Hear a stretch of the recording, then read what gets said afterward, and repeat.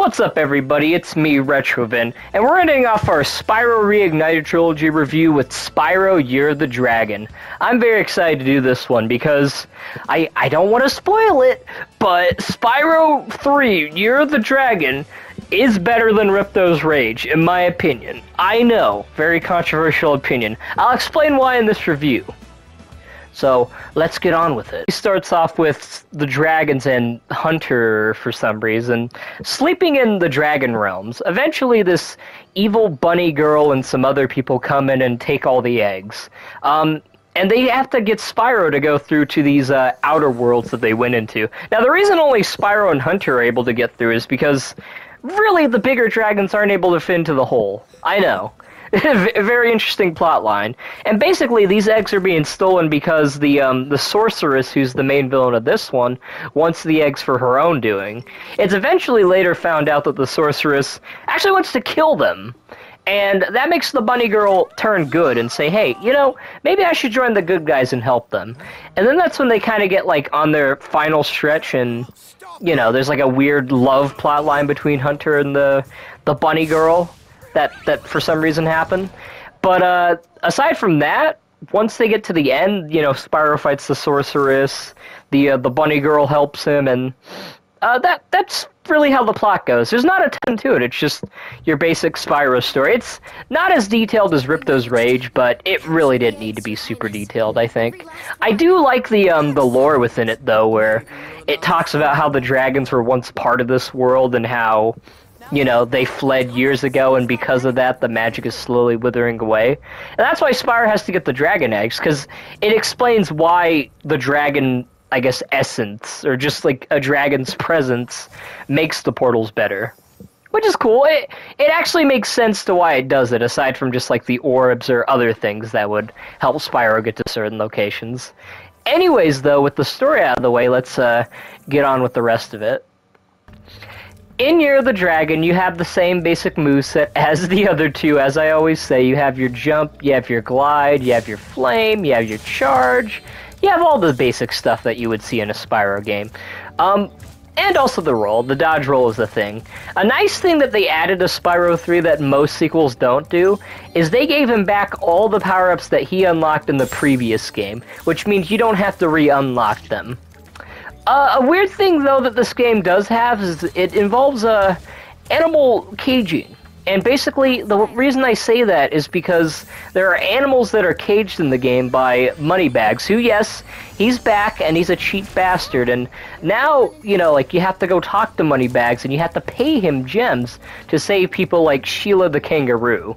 And, you know, this is the part where the review's going to get controversial, because I'm about to say why I like these levels that have all these various different characters, because there's about 4 different playable characters. The first character you have is Sheila the kangaroo.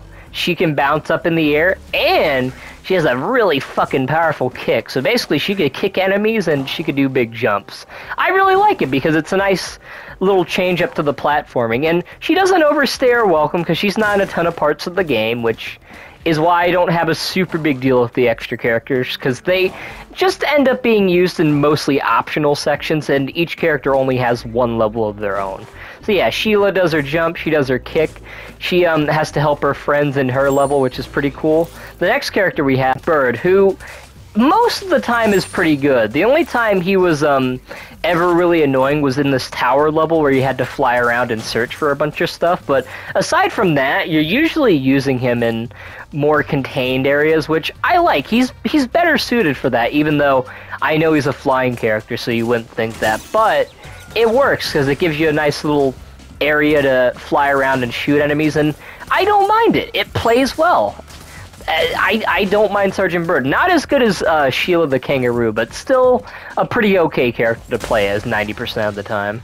A character that I despise with every fiber of my being in this game. Bentley, the Yeti. Now, in the original version of Year of the Dragon, I also don't like him because his gameplay is pretty stiff. Now, the character himself is pretty cool. I don't mind that. His gameplay is where I have an issue. And the Reignited Trilogy doesn't really help, because they put him in, like, a weird, ugly side view that I don't like. Because I like to have my character somewhere in the middle rather than, you know, at like the very edge and side of it. I think they did it so that he can aim at stuff, but it really didn't help too much in my opinion, and makes Bentley the weakest character in the game in my eyes at least, because his gameplay is also stiff at that. You just slam, you jump, and you do the spin. I don't like it very much. Here we have is Agent 9, who on the opposite side, I do not like him as a character. He's pretty annoying. But I like his gameplay because it kind of parallels a certain other franchise Insomniac went on to do. And particularly in the Reignited trilogy, they actually really fixed his gameplay. And you know, I still prefer Year of the Dragon, but I will admit Agent 9 was a bit stiff on the original PS1 version. One big thing the Reignited trilogy did was fix Agent 9, because his gameplay is more suited towards your, you know, modern third-person shooter like a Ratchet and Clank. There is one more playable character, Sparks, and his levels are okay. They're basically like top-down shooters where you go through various different levels like Crawdad Farms. I probably didn't like it when I played the game, but honestly, going back to it, I kind of like Sparks' levels. They got like an arcade feel to them, and I enjoyed them. I might not have enjoyed them if it was on the original game, but what the Reignited trilogy version, which I'm reviewing, has a pretty decent gameplay feel to it, and it doesn't feel too stiff, honestly. Also have the Speedways, which are back with a vengeance, and this time not only do you have the regular time attack, but you also have races, which I don't really like all that much, but again, like most of the game, it's pretty optional, so I'm not too upset about it, but that is a noticeable thing that I don't think they should have added. You still have the side paths that you can do in Spyro 2, so for the most part, they're not super unchanged, and once you finish a level, you know, same thing as Spyro 2 and 1, you get to, you know, basically go back and beat your best time, and I really like the Speedways in this game. Even more than the second one, because the environments, again, continue to be more and more varied. You have Honeycomb Speedway, you have like one with a bunch of butterflies and dandelions. It's really cool. I like all the different environments, and I guess it's a good segue into me talking about the game environments. The best they've ever been. They brought back some of the medieval feel of Spyro 1 with some more mystical sort of elements, but they also kept the weird feel of Spyro 2. So for Spyro 3, I'd say it's kind of a mix of the two. So they brought back a little bit of Spyro 1 with some Spyro 2 mixed in, which I like. Not only do they have that, but they also have environments like Bamboo Terrace, which has sort of a, I guess, Asian, Japanese architecture kind of feel to it, which is really cool. And that just goes to show, like, the different variety of environments. You have ice levels, you have a dojo level, so many cool things, like Fireworks Factory. I love them all, and it's even more varied than the first two. The only complaint I do have, and it's definitely worth mentioning, is that you don't have the intro and outro cutscenes, which is probably the second thing that this game has that Spyro 2 did better. Although, that's probably the only thing that I would argue Spyro 2 really did better than 3. But with those out of the way, mostly Spyro 3 does improve on different things, and we'll get on to the next part. Which is more than the second game and much more levels, but it also has more bosses. So, and you know, instead of the 3, you have 4, and each boss, again, has its own feel to it. I'd argue just a little more in Ripto's Rage. Not a ton more, but it's slightly more varied, and you know, again, the bosses are also very solid, unlike Spyro 1. You basically fight, you know, each boss based on, like, you know, different characters you get, because even though they don't have the intro cutscenes and the outro cutscenes like they had in the Spyro 2 levels, you still have some interaction with the different people that you meet in worlds. In fact, in each hub world, you have to get each character to help you with something, whether it's, you know, getting a balloon down, helping with a rocket ship. So you still have some interaction with them because they all help you in the end once you go through every world. You know, once you get enough dragon eggs too, I believe. There are a few cool extras you get after defeating the sorceress. One of them being you could finally get your money back from that cheap bastard Moneybags, who, again, also gets your money throughout the game.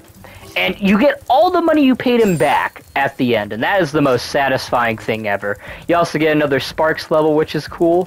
And if you 100% the game, you can unlock something similar to Nasty's Loot, where you go through the sorceress's sort of gauntlet area, and you have to basically just get everything there, which is really cool. I like that part. I like a lot of parts of this game, for sure. The hubs are also varied along with Spyro 2 and how Spyro 1 was, so they didn't really change up too much in that regard. The game is absolutely phenomenal. It has a nice mix of the classic sort of Spyro tracks that you heard in the first and second game, with a more sort of electronic and technical theme, sort of mirroring what they were eventually going to be doing when they got further on, like with the new franchise. And I really want you guys to give it a listen, because a lot of these tracks are really good. Not even just good like Spyro 1 and 2. These are extraordinary. I love the electronic feel of them. Anyways, though, why don't you guys have a listen to some of them?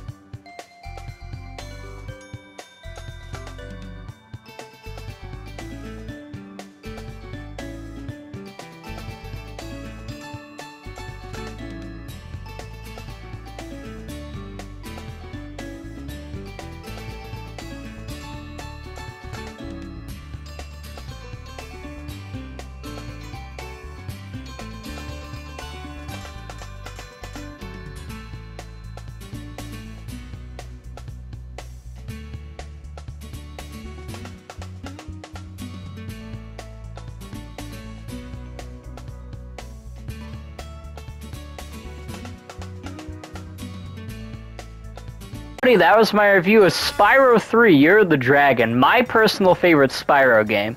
I hope that my reasoning for why it was my favorite one was, you know, justified, and you guys maybe not agreed with it, but understood why I think it's my favorite one. Anyways, though, that'll be about it for the review. If you guys have any game recommendations or any different games you'd like me to review, let me know. I'll see you guys in the next review, though, and I'm out. Peace.